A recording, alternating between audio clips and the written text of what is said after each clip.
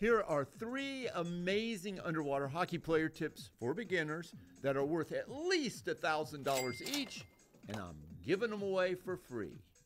Tip number 1, you can't receive a pass on the surface.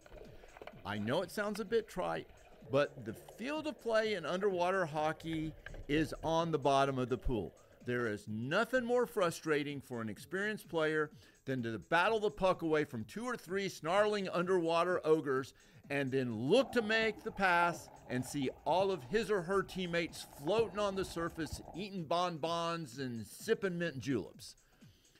I guess I should clarify for those folks that are non-underwater hockey players thinking, wow, they really eat bonbons and sip mint juleps in the game?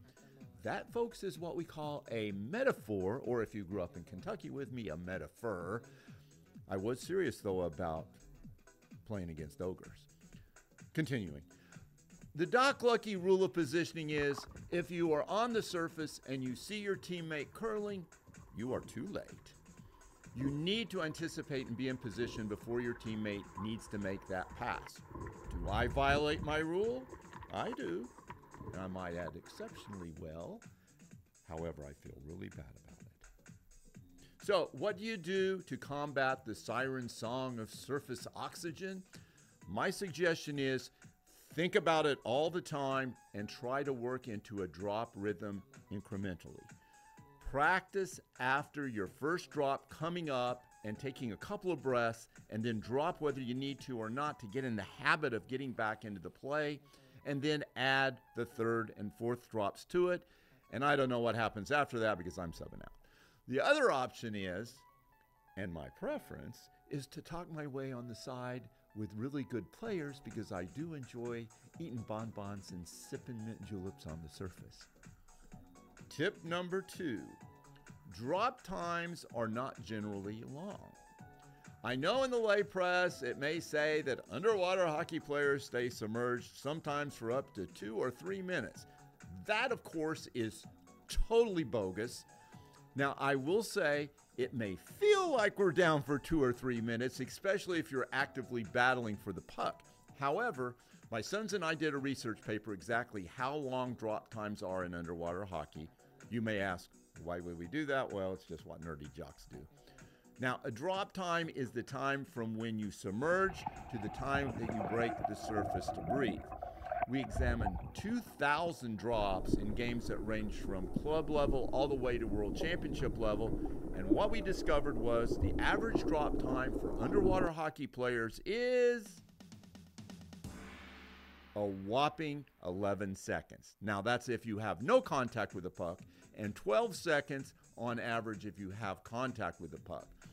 This surprised a lot of folks, including many aquatics directors who love to pray daily before the posted sign, no holding your breath in the pool. But even a chain-smoking asthmatic rotund aquatics director can be cajoled into holding his breath for 12 seconds with little ill effects. However, he might cough up a couple of greenish hawkers after doing it, so watch out. The study was published in Curious Magazine, Curious Medical Journal, which is a peer-reviewed science journal. I listed the link down in the video description in case you need to convince an aquatics director that underwater hockey is not an extreme active sport. Now, this drop time, of course, is an average, but it was very rare to see anybody underwater for over 20 seconds in game play. And this makes sense if you think about it, because if you drop down and are vigorously active for much longer than that, the next thing you're doing is tiger breathing on the surface. This is tiger breathing. And as with our first tip, if you're not on the bottom of the pool, you're not in the play.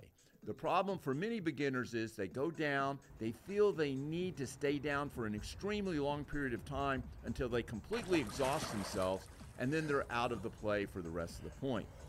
So the underwater hockey mantra should be drop, destroy, surface, repeat, shoot for 12 seconds, and if you can't, sub out. My final tip, and the one I feel is the most important tip for beginners to understand, is maintaining control of the puck is more important than advancing the puck. Now, my background is competitive swimming, so when I started playing, I loved the concept of the strike, racing for the puck at the start of each point. I would drive that puck deep into the enemy territory, sending ogres scrambling to the surface.